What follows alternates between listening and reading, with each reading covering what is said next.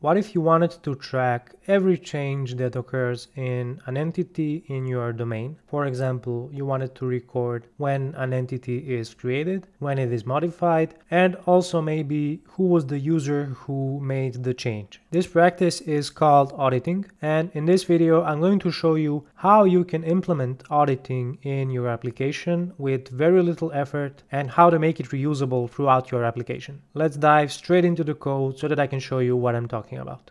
I picked the member aggregate root as an example.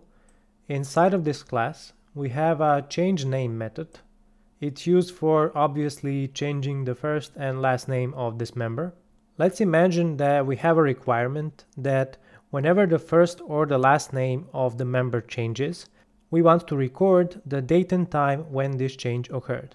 I'm going to show you how we can implement this in a reusable way with Entity Framework. Inside of the primitives folder of our domain layer, I'm going to add a new interface. I'm going to call this interface IAuditableEntity, and this is what we're going to be using as the base for our implementation. Before I proceed with what we need in this interface, I want to show you a cool little trick that was brought to my attention by Danilo.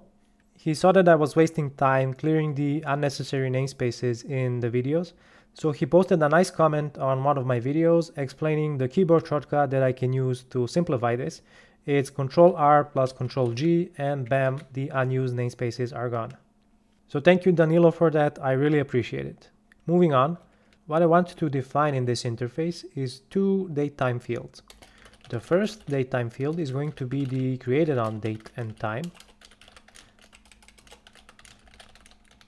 And the second is going to be the modified on date and time, and I'm going to make it nullable. This field is going to be null when an entity is created for the first time. Alright, this is all that we need inside of this interface. Let's go to the member class, and I'm going to make it implement this interface on top of the aggregate root implementation. So IAuditableEntity. Let's go ahead and implement it. Alright, I'm going to move these two properties up here, right next to our existing properties, and that's it.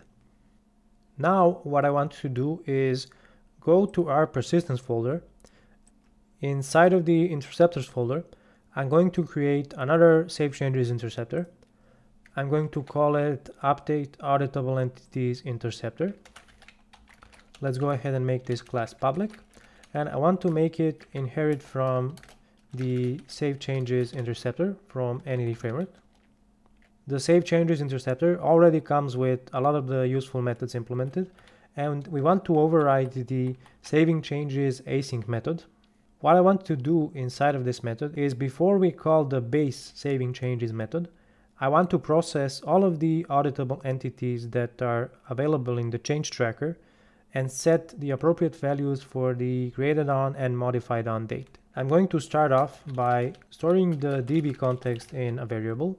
It's available on the event data parameter. Let's make the type explicit.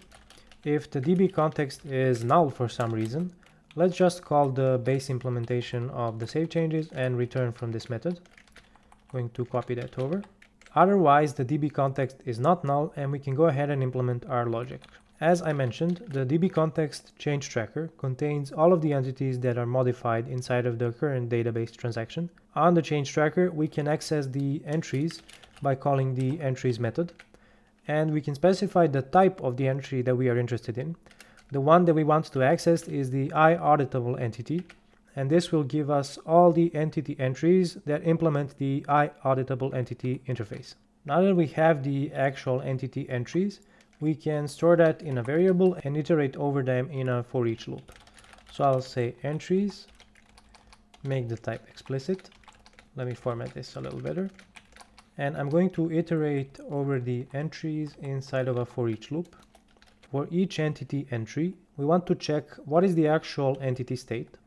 So I'm going to say if the entity entry state is, for example, added, that means that this entity is going to be saved to the database for the first time, or rather is going to be inserted to the database in this transaction. So the appropriate thing to do in this case would be to set the created on property value. To do that, I'm going to access the entity entry, and on the entry we can call the property method, where we can pass the expression for what is the property that we want to access. In this case, we want to access the created_on property on the IAuditableEntity interface, and then we want to set the appropriate property value. We do that by accessing the current value on the entity entry, and we can set it to the current date and time. We also need to do the same thing for the modified_on property, but in this case I'm going to check for a different entity state. The one I'm looking for is entity state modified. So if the entity entry state is equal to modified, I'm going to do a similar thing, call the property method, access the modified_on property value, and set the current value of this property to date time UTC now. Alright, so this is the implementation for our interceptor. It's relatively simple. We are using the change tracker of the DB context to get the available auditable entities.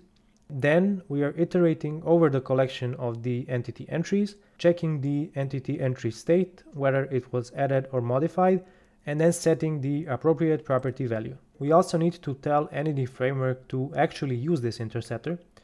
To do that, we need to head over to program.cs. Let's move to the part of the code where we are registering our database context. As you can see here, we already have an example from earlier where we added a previous interceptor. So let's add our new interceptor as a singleton again. So update auditable entities interceptor. And now that we have registered it as a singleton, we need to resolve it from the service provider and register it with the DB context. I'm going to rename this variable from interceptor to outbox interceptor. I'm going to add one more variable for the auditable interceptor and resolve it from the service provider. So get service, update auditable entities interceptor. Now that we have resolved it from the service provider, we need to specify it in the call to add interceptors. We can specify it before or after the outbox interceptor, and this will affect when it is called when we call save changes. So let's say I want to execute it after the outbox interceptor has completed. I'm going to place it after that interceptor in the add interceptors method. And this is everything that we need to configure our auditable entities interceptor. So let's see how it works in action.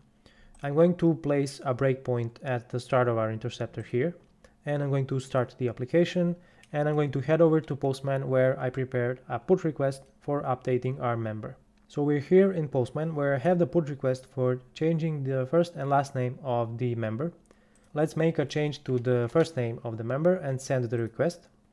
As expected, we hit the breakpoint in our interceptor. So let's walk through the code and see what's going on. Here we are getting the auditable entity entries from the change tracker. If we take a look at this collection, you can see that it has one value, which is the member that we just modified. If I continue into the for each loop, we are going to be accessing this entity entry, which represents our member. And if you check the entity state, it says that the entity state is modified. So we are going to skip over the first if block and enter the second one. And here we are setting the modified_on property value to the current date and time. And when this completes, we save the changes to the database and return from our API. I want to show you one more example. I'm going to place a breakpoint here where we are checking that the entity state is equal to entity state added. And I'm going to go back to Postman. This time I want to call the post endpoint for registering a member. Let's execute it and see what's going on. So we hit our breakpoint inside of our interceptor. And notice that the entity state is equal to added this time. This is because this is the first time that we are adding this entity to the database. So this time we are going to be setting the created_on date and time to the current date and time. And we won't be setting the modified_on date and time because the entity state is not equal to modified. We complete our for each loop and we save the changes and return from our API. If you found this video useful, consider leaving it a like to give it a boost with the YouTube algorithm so that we can reach a wider audience and grow this channel together. Subscribe to my channel so that you don't miss any of my future videos, and until next time, stay awesome.